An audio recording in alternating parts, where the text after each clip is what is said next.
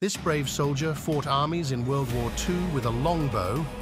In the Second World War, British soldier Jack Churchill stormed the beaches of Normandy armed with a longbow, bagpipes, and a broadsword. He spearheaded the charge, and his distinctive abilities coupled with audacity played a crucial role in ensuring both his and his troops' survival.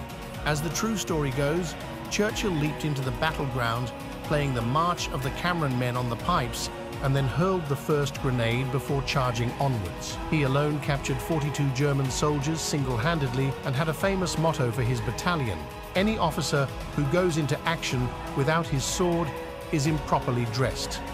He died in the year 1996 at the age of 90 years.